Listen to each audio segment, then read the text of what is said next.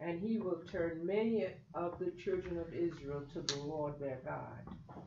He will also go before him in the spirit and power of Elijah, to turn the hearts of the fathers to the children, and the disobedient to the wisdom of the just, to make ready a people prepared for the Lord. All right. So he was filled with the Holy Ghost. We didn't put that one down. Yes, yes. Well, yeah, we could add that. And the spirit of Elijah. Wow, from his mother's womb. Interesting. Yeah. So he was born saved. Apparently. Apparently. What does that mean, though, if he had the Holy Spirit? Yeah. Should we talk about that or no? That's actually an important document. That is deep. That's because that's exactly. If someone's born with the Holy Spirit, what does that mean? Mm-hmm. He wasn't born by the Holy Spirit. Yeah, it wasn't a virgin birth. But he still had the Holy Spirit in him. But he had the Holy Spirit. Well, I mean, it says that Jesus in Jeremiah knew before he was in his mother's womb with a plan, a purpose, a destiny. So, I mean, he was already marked by God, I agree. in his mother's womb. Yeah, it's where the scripture is silent. It's almost dangerous to add anything beyond that. I mean, he was filled with the Spirit from the mother's womb. I just accept it for what it says. I just accept it for what it says. Somehow he received the Spirit before he was born. And everybody just stopped because it does sort of make you think about. Yeah. But you shouldn't add anything to it because you just start speculating and then it gets all confused, and it's beautiful the way that it is. There's a scripture that says beautiful, the hidden things belong to God. You don't be try to figure everything out. Okay, Jessica, how about if we... Oh, this is super Oh, strong. yeah. Bad timing? So enjoying ginger mint. It's like have fire in my food. So Zechariah asked the angel, "How can I be sure of this? I am an old man and my wife is well along in years." That angel answered, "I am Gabriel. I stand in the presence of God, and I have been sent to speak to you and to tell you this good news. And now you will be silent and not able to speak until the day this happens, because you did not believe my words, which will come true at their proper time." Okay, so he says, "I am an old man." I would say he wasn't in his 40s. I'm 56 and I'm not old. So I don't know how old he was, but I suspect they were older than that. But anyway, he didn't believe it. It seemed so unreasonable for them to conceive a child that he didn't believe it. And so because of his unbelief, the angel said, "This will be a sign that you won't be able to talk until after the child is born." And so he was mute for the entire duration of the pregnancy, which is interesting. So let's go on to 36 through 40. Okay. Even Elizabeth, your relative, is going to have a child in her old age, and she who was said to be barren is in her 6th month. For nothing is impossible with God. Keep going. Oh yeah. "I'm the Lord's servant," Mary answered. "May it be to me as you have said." Then the angel left her. At that time, Mary got ready and hurried to a town in hill country of Judea, where she entered Zechariah's home and greeted Elizabeth. That's it. Okay. All right. And then it goes on. All right. So what we find out is that the angel appears to Mary but that's 6 months later. Okay, so the angel first appeared to Zacharias, later appeared to Mary, and Mary is told that she also is going to have a child, but it's going to be a child of the Holy Spirit. And the angel tells Mary that Elizabeth is already 6 months with child. So Mary goes to visit Elizabeth. And let's keep reading verse 41 through 45. When Elizabeth heard Mary's greeting, the baby leaped in her womb, and Elizabeth was filled with the Holy Spirit. In a loud voice she exclaimed, "Blessed are you among women, and blessed is the child you will bear. But why am I so favored that the mother of my Lord should come to me? As soon as the sound of your greeting reached my ears, the baby in the womb leapt for joy. Blessed is she who has believed that what the Lord has said to her will be accomplished." All right, so there, the baby leaps for joy. The baby is filled with the Holy Spirit. Elizabeth, I think it also said Elizabeth was filled with the Spirit, and they start prophesying to each other. Elizabeth prophesies to Mary, and Mary prophesies to Elizabeth, or she sings a song, a prophetic song at least. Okay, 57 through 60. Now Elizabeth's full time came for her to be delivered, and she brought forth a son. When her neighbors and relatives heard how the Lord had shown great mercy to her, they rejoiced with her. So it was on the 8th day that they came to circumcise the child, and they would have called him by the name of his father Zacharias. His mother answered and said, "No, he shall be called John." But they said to her, "There is no one among your relatives who is called by this name." So they made signs to the father what he would have him called, and he asked for a writing table and wrote, saying, "His name is John." And that's what they marveled. Okay. I read too far. Yeah, that's fine. I mean, it's all good. We could keep reading to verse 80. I mean, there's a lot of good stuff there, and it's all about John. And all of this is stuff I'm sure you guys have read before, and you already know about it. But this is to help give us a good picture of who this guy was. John was born, and he was raised under the teachings of his father, a very godly man, a priest, and I'm sure he learned all about the Torah and the Talmud and all the important Jewish holy books and scriptures, and he was probably being groomed for the priesthood. But his parents being old, there's a good possibility, I don't know if you guys have ever really thought about this, but there's a good possibility, the scripture doesn't tell us, there's a good possibility that they perhaps had died while he was still a child. We don't read anything about John's childhood. We don't read very much about the childhood of Jesus, but we really don't read anything about John's childhood. But one theory is the reason John lived out in the wilderness and ate wild honey and locusts is because he perhaps was raised by the Essenes. Are you guys familiar with the Essenes? He dwelt in the desert, and he is believed to be, at least one theory is that he was a member of the Essenes, perhaps raised by the Essenes. I'll put it over. Essenes, I think. That's right. Okay. Thank you. All right.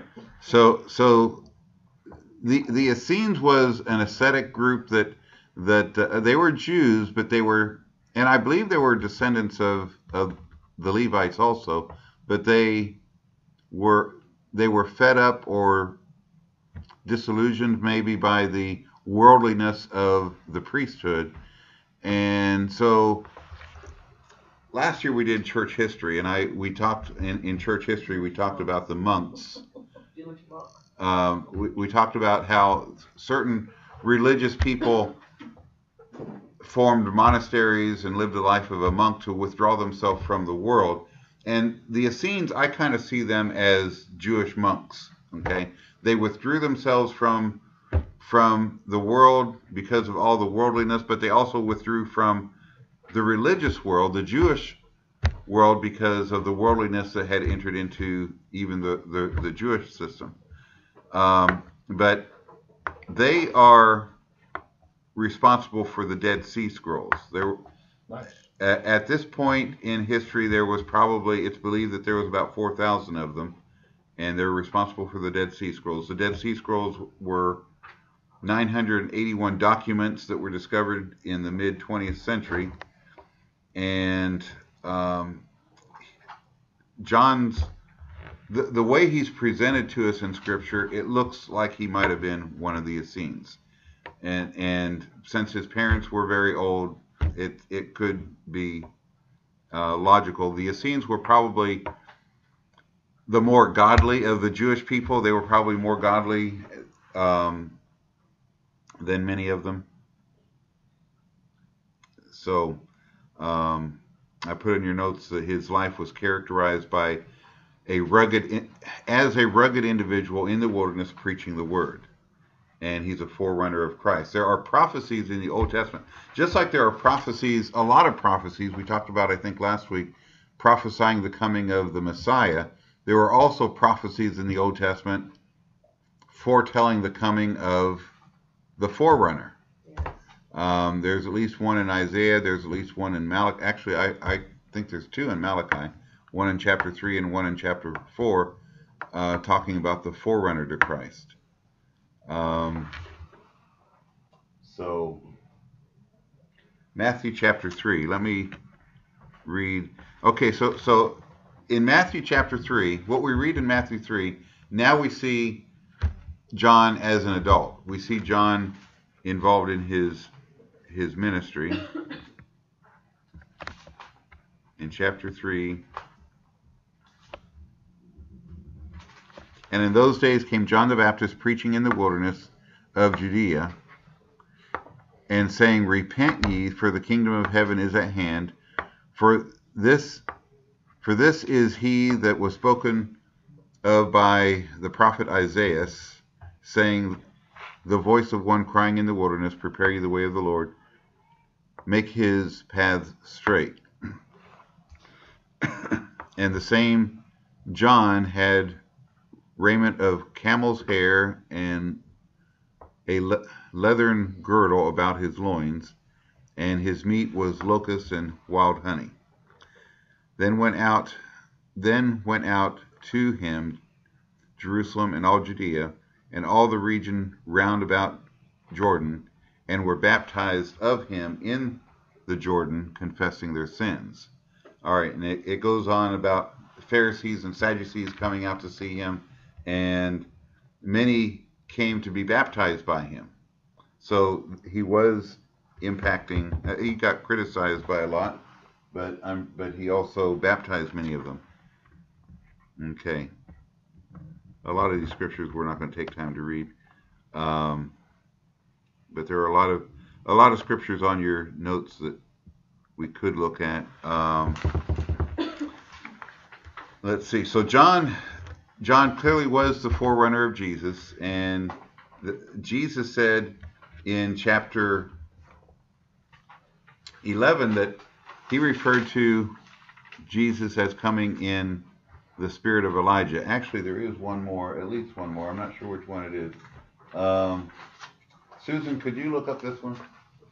There is one of these that I want to look at. I'm not really sure which one it is. Well, so. You have on your notes, he came in the spirit of Elijah, Matthew 11, 7 through 14, and John 1, 21 through 23. Well, let's go just a little bit further. Okay, so you want John 1, 19. Yeah. There might have been something there that I wanted. I think there was something there that I wanted to talk about, but I don't remember what it was. So. Okay.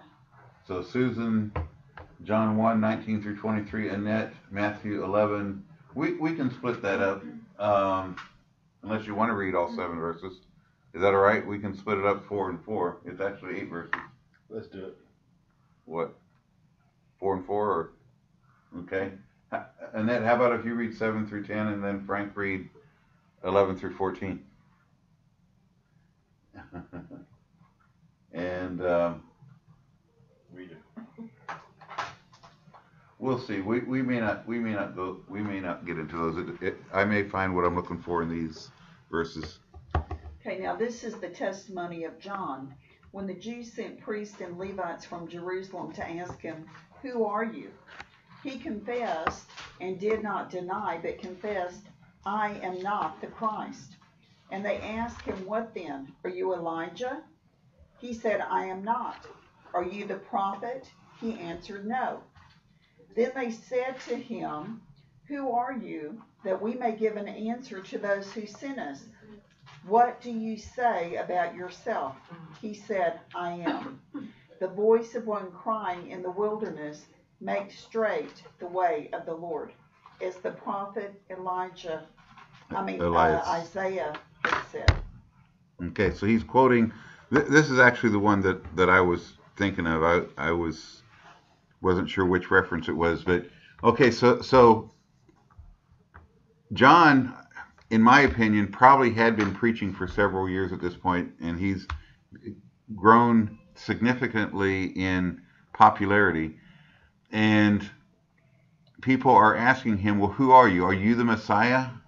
He's making such a big impact that some people think that he might be the Messiah. But he says, "No, I'm not." And they ask, "Are you Elijah?" He says, "No." "Are you that prophet?" Because I think that's a reference to, there's a prophecy. Well, Moses, I think it was Moses that said that another prophet will come similar to me. And so that's probably what they're referring to, what Moses said. And John said, "No, I'm not." But John said, so they say, "Well, who are you?" And he says, "I'm the one crying in the wilderness, prepare you the way of the Lord." So in other words, he's announcing that he is the forerunner of Jesus. He's the one calling people to prepare the way for the coming of the Lord. Okay. All right, so let's look at the reference in Matthew 11. Yeah, that's fine. I'll read it. So Matthew All right. 11:7-10. All right. As John's disciples were leaving, Jesus began to speak to the crowd about John. "What did you go out into the desert to see? A reed swayed by the wind? If not, what did you go out to see? A man dressed in fine clothes? No. Those who wear fine clothes are in king's palaces. Then what did you go out to see? A prophet? Yes, I tell you, more than a prophet. This is the one about whom it is written, 'I will send my messenger ahead of you, who will prepare your way before you.'" Okay, so this is Jesus talking about John and speaking very favorably about him. Okay, verses 11 through 14. Frank? Okay. I gotta read these. I gotta go these from Annette here. You're a good reader. We should have you read all of them. All right. Yeah. You keep Keep going. going. Oh my gosh. You read better than Keep going. everybody here. Yeah. Here, bro. Oh, thanks.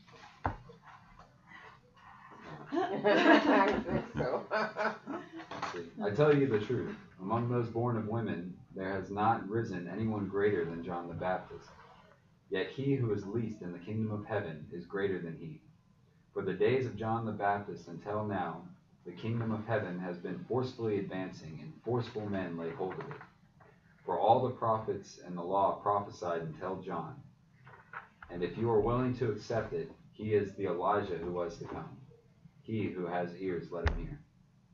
Okay. A lot of deep stuff there. So this is what Jesus was saying about John. He is the Elijah. He is the forerunner. He is the greatest of the Old Testament prophets. But the least in the kingdom is greater than he. We're not going to look at let's not look at the references in John, but I think it's in chapter 3 where John the Baptist, his disciples, because when Jesus, it's chapter 1 where Jesus is baptized by John, and John declares this is the Christ, this is the Lamb of God, whatever he said, that takes away the sins of the world. And when he announced him, he's saying, this is the guy I've been telling you about, that he was going to come. Well, this is him. Some of John's disciples, probably several of them, stopped following John and started following Jesus. So a lot of, so some of... The library will be closing at 9 o'clock in about 25 minutes. If you need to arrange for a ride, please do so now. If you are checking out materials today, please bring them to the checkout desk. If you need help finding materials, please come to the information desk. If you are planning to make copies or to print from a computer, this is very helpful information for the live streamers. Friday, September 9th, the library will be closed for system-wide training. What? We will reopen Saturday at 10 a.m. Copies? No, they charge 15 cents per copy. That's cheaper than that. In Loudoun County, it's 10 cents a copy. Will you start again with the last thought, Kim? I don't remember what was my last thought. Some of the followers of John switched over to follow Jesus. Yeah, we read about that in John chapter 1. We know that at least from Peter's brother, Andrew, and he went and told Peter, and some of the other disciples were followers of John too. So much so that when we get to John chapter 3, we read about how some of John's disciples express concern. Have you guys read that? They approach John and they say, well, your followers, the people are following Jesus now. It's like the disciples of John are concerned that John is losing his popularity to some other preacher. Maybe we should read that. Yeah, let's go ahead and read that. Let's skip to John chapter 1. And it's 25 through 36. We don't necessarily need to read all of that. But how about if we're just going to have Jace read? Yeah. Works for me. This is interesting because it's like an old covenant, new covenant transition. Yeah, it's a transition from the old covenant to the new covenant. But I think it's very interesting that John's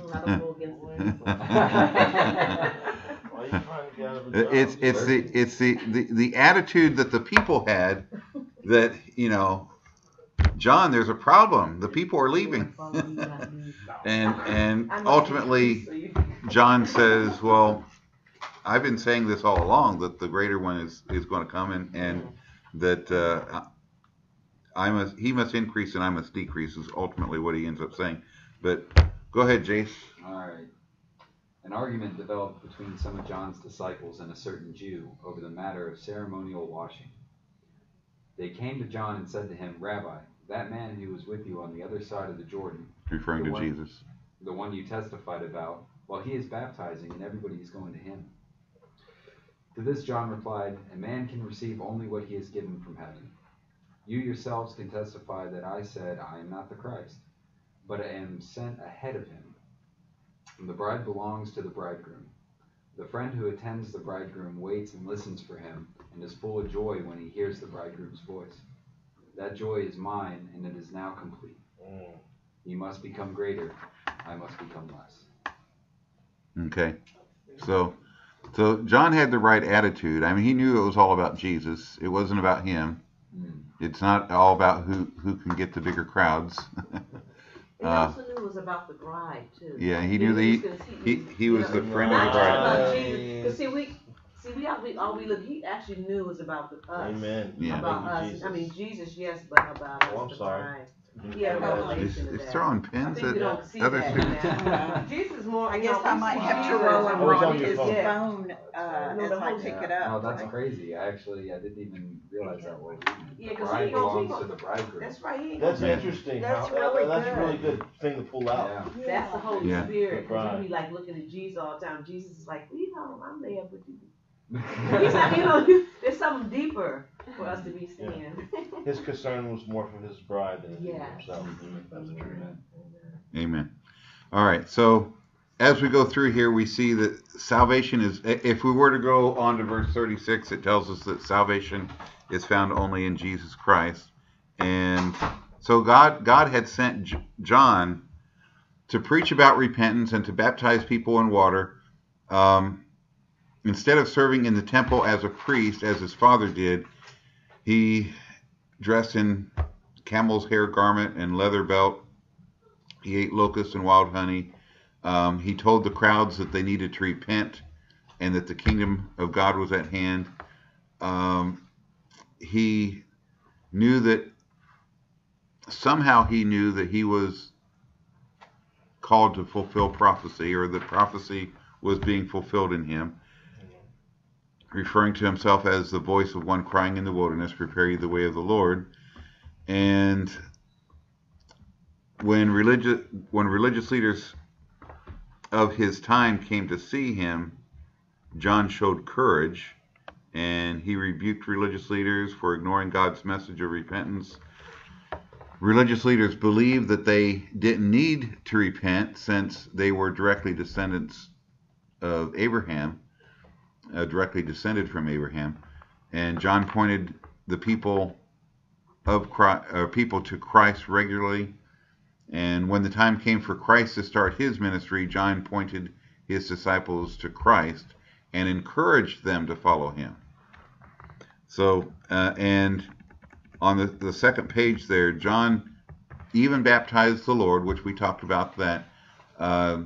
Jesus came to John to provide an example for all mankind by being baptized. And after John baptized Jesus, he was privileged to see the Holy Spirit descend upon John in the form of a dove. Descend upon Jesus. Thank you. This confirmed to John that this was indeed the Son of God. But yet, even though he knew Jesus to be the Son of God, even John was human, and he doubted later on. You guys know that story, right? When he was thrown into jail, there apparently was some level of doubt because he sent his disciples to ask Jesus, are you the one? So even though he had been proclaiming him to be the one, perhaps he believed, like many others believed, they were expecting Jesus to come and set up his earthly king, overthrow the political system and reset up the kingdom of Jerusalem. A lot of them had a faulty understanding of what the Messiah would do, which is one reason why I don't get too excited about eschatology, because I think a lot of people are convinced beyond any doubt that their view is right. And they were convinced 2,000 years ago. Everybody was convinced on how Jesus was going to come, and they were all caught off guard, or most of them were. So, but as far as eschatology goes, I just had a question. Is there a way that we could say we may not understand all four, but we can at least know that like preterism isn't the key? Just curious. Does that matter? So you're opposed to preterism? And what does that mean when you say that? We need a class. Well, yeah, that's a rabbit trail. Let's not go there. Yeah. You know. We need to get definitions. Like the stuff Lynn Hiles teaches about end times. She's not. I like a lot of things Lynn I teaches. like it too. As far as types and shadows, right? Yeah. But See, this is one reason why I don't want to get into eschatology, because I see, if you listen to one view all the time, it's very easy to be convinced of that. And then you hear another view and you think, well, that makes sense. So, you know. Right. Well, the idea that they had was in the 1 Corinthians or 1 Thessalonians, where it says, the Lord shall descend from heaven with a shout, the voice of the archangel, the trumpet of God, and all this stuff. They're saying that that's totally not speaking about the resurrection or end times or anything. That's, you're saying the preterist view? Yeah. And then of course, the very next chapter, it says, but at these times and seasons you don't need to know. Yeah. Because it's coming as a thief of the night. Well, the preterist view is basically that most of that was fulfilled in 70 AD. Right. And it has nothing to do with the future. It's all in the past. So there's certain things which I think were fulfilled. That has to do with the resurrection, because they say that's actually you experiencing Christ now, engulfing into the cloud he's speaking of, the same cloud that followed Israel. I mean, there's a lot of ideas in there that I just thought that maybe stuff like that. It just makes sense to squash if it's not, Yeah. legit. But this is a rabbit trail. Let's go someplace else. Yeah. we need a whole class See, on that. so you can see why I don't want to talk about eschatology. All right. I'm in the same boat. I agree. But I would like to have a class on it. Okay. From the standpoint of that we can go back and see what the scriptures say. So we can Well, look at what people say if and then look at the scriptures. Well, if I were to teach, now if the Lord lays it on your heart to teach something, we can talk about that. But if I were to teach a course on eschatology, it would be basically like I said, like I did last time. I would show you the four major views and maybe subdivide, like the futurist view can be divided into pre-trib, mid-trib, post-trib, and perhaps other perspectives too.